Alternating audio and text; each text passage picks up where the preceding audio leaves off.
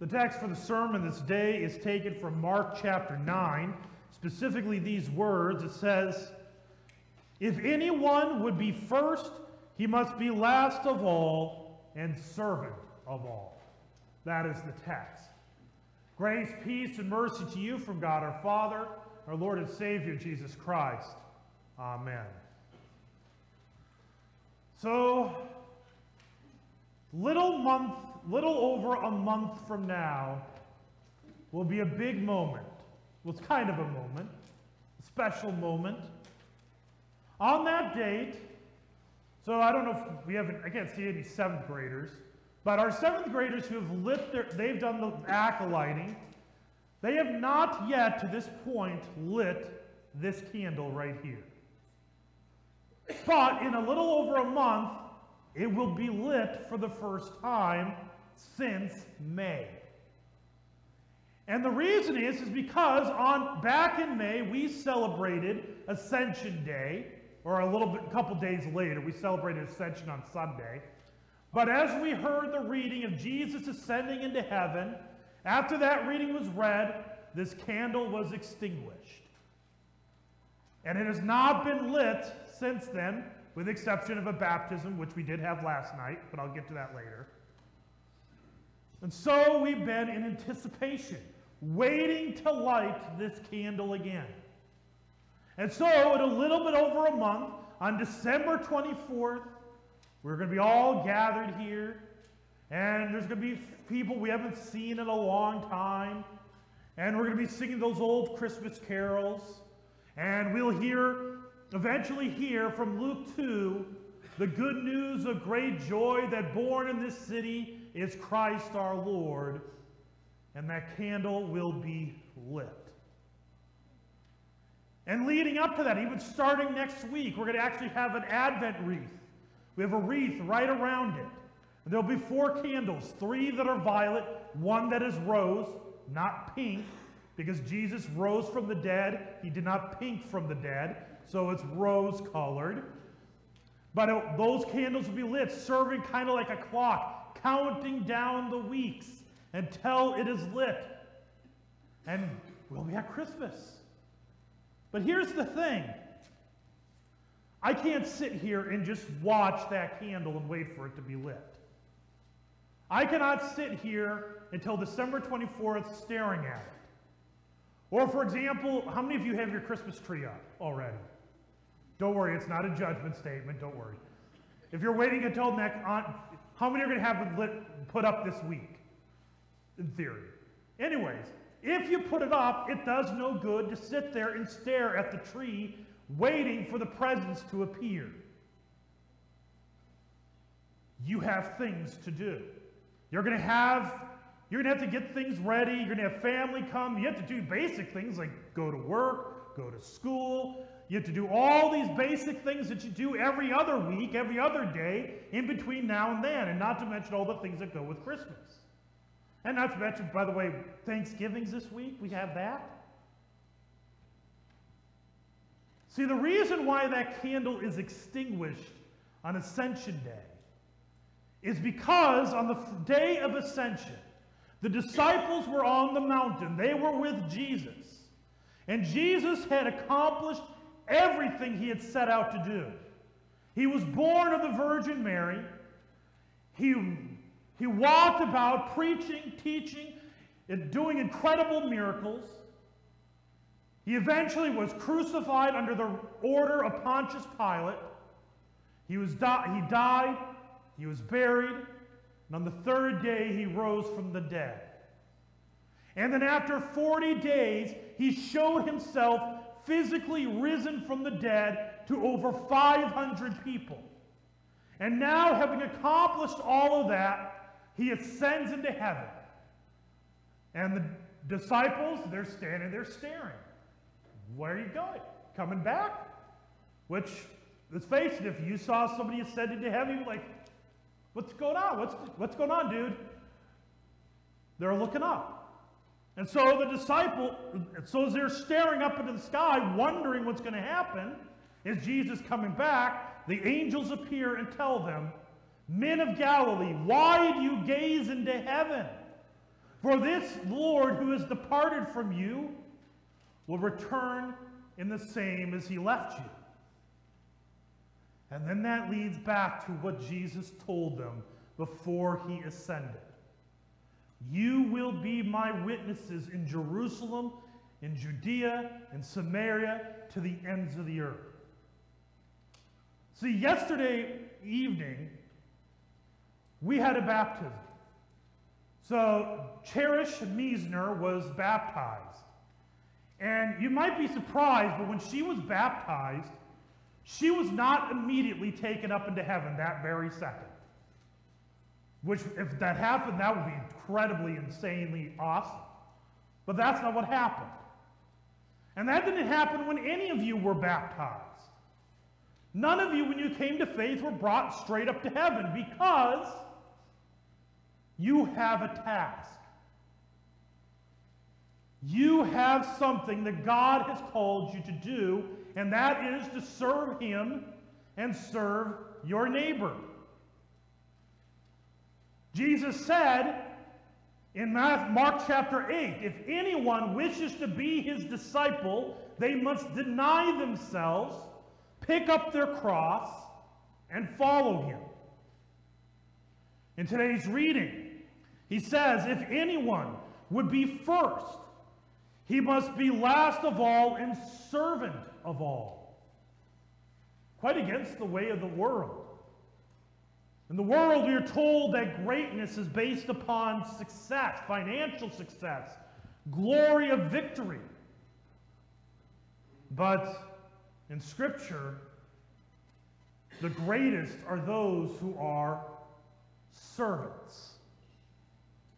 Jesus again would later say, only a chapter later, that remember, the Son of Man did not come, even the Son of Man didn't come to be served, but to serve and give his life as a ransom for many. Or in that kind of familiar text of the sheep and the goats, Jesus says, when I was hungry, you did not feed me. When I was naked, you did not clothe me. When I was thirsty, you did not give me something to drink. To which they will say is, when did we not do these things for you? And Jesus said, whatever you did not do for the least of these, you did not do for me. Even the Apostle Paul writes in Philippians that you are to do nothing from selfish desire. Instead, you are to consider others more significant than you. You're supposed to have a mind like that of Jesus, who humiliated himself, humbled himself by becoming a servant, becoming obedient even to the point of death. The reason why we are not taken into heaven as soon as we are converted is because God has you here to serve him, to serve your neighbor. Because God's design and the way that he brings people to him is through you. I'm reminded of a story of maybe I've said this before, I don't know. But there's a story of a man who was on a house during a flood. And he had prayed before the flood, as the flood was happening. He's praying, God, deliver me from this flood. Well, then a man came by just on the street, and the water was starting to come up, and he says, hey, I got a car, why don't you hop in with me, and we'll get away from this flood. He says, no, God's going to save me. Then he prayed again, God, won't you deliver me? At this point, the water was almost to the roof. And a man comes by in a boat, and he says, hey, why don't you come with me? We could get away from this. He says, nope, God's going to save me. And so he prayed again. And this time there was a helicopter that came along and said, hey, you're going to drown. You got to come onto this helicopter. He says, nope, I trust God. He is going to save me. Well, he eventually drowned. And he was there to see God. And he said to God, he says, why did you send anybody to help me? And he said, well, I sent the man in the car, I sent the man in the boat, and the man in the helicopter. The point is, God works through people. Martin Luther would refer to this as the masks of God in your vocation. So that your vocation, the obvious ones where we could go with, we could talk about how you work at, maybe you work at GoMaco, you work at Midwest, you work at the bank, you work at the hospital, you work at the schools, you're a student. Whatever it might be, that's an obvious vocation. But we also could talk about your role as a parent, as a child, as a grandparent, as a grandchild, as a sibling. But it also is your role as neighbors, as friends. Even your hobbies can become a vocation. So if you enjoy golfing, and you go out golfing quite often, believe it or not, that is a vocation. And those are all places that God has placed you for opportunities and ways to serve Him.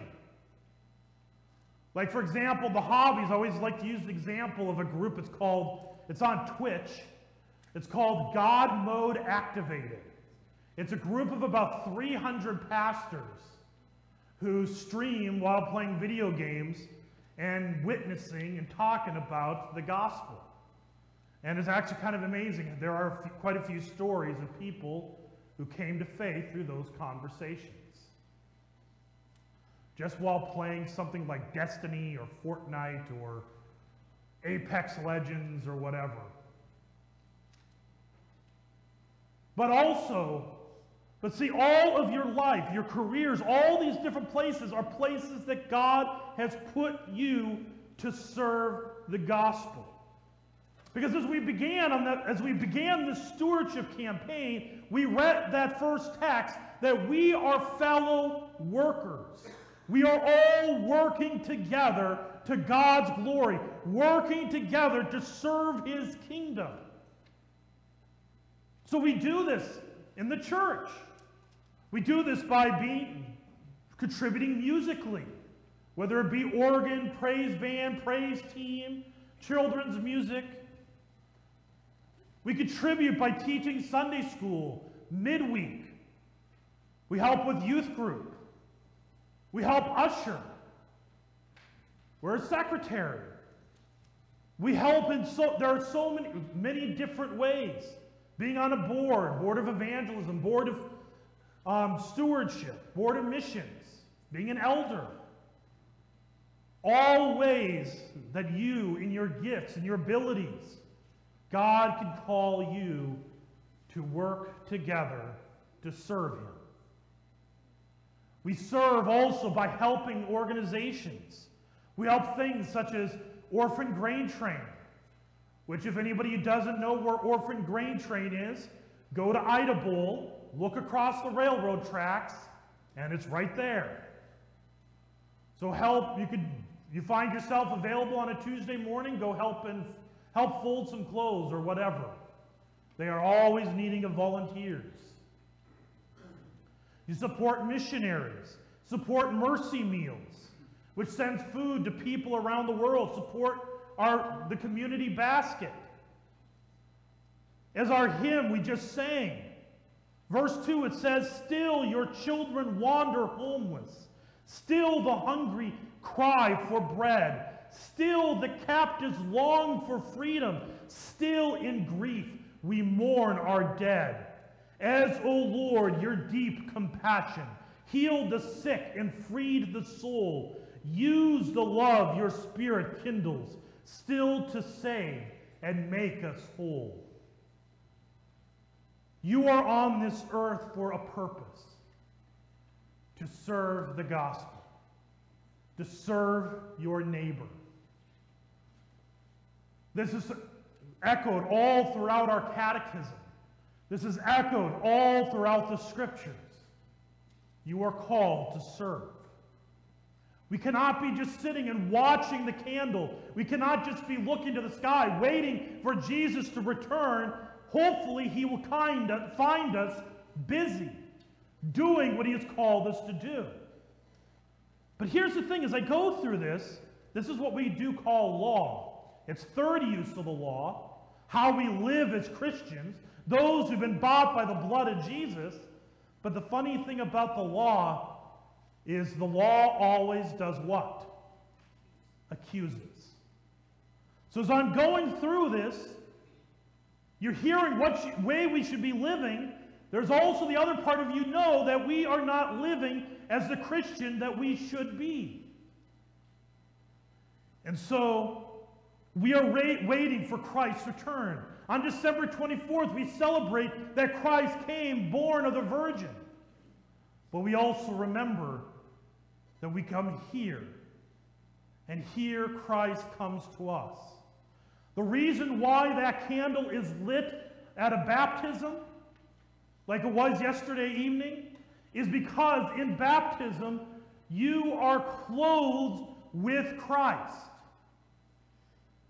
And Christ also comes to you in the bread and the wine for the forgiveness of your sins in the Lord's Supper. Christ comes to you when you hear the word spoken to you, proclaimed to you. He still comes to you in this world, and he brings you forgiveness, he brings you grace, he brings you mercy, and he brings you strength to live out your vocation.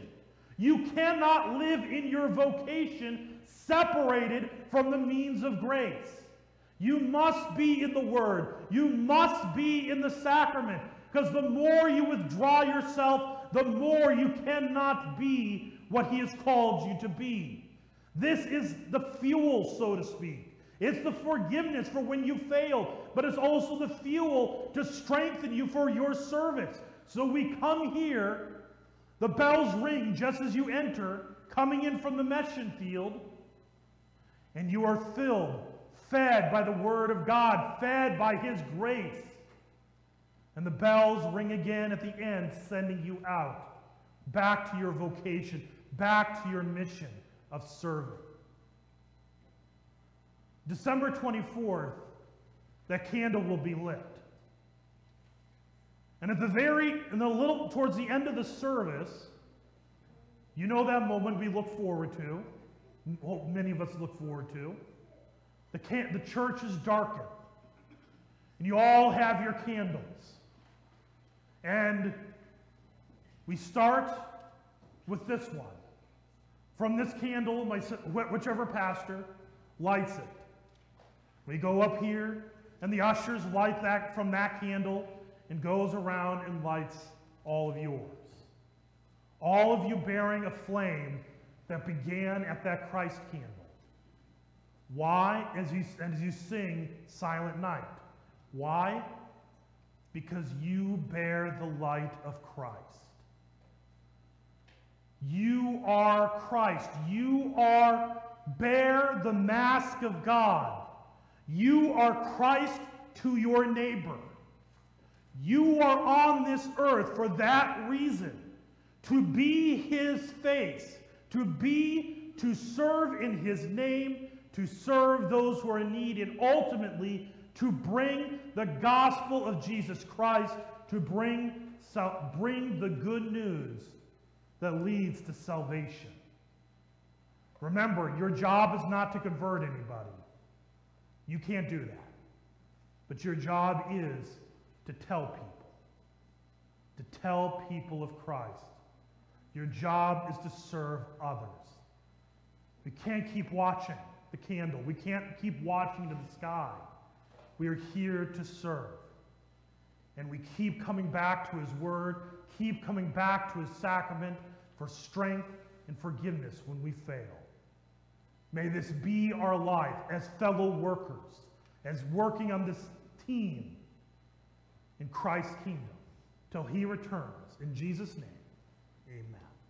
The grace, peace, and mercy of our Lord and Savior Jesus Christ keep you in the one true faith, to life everlasting.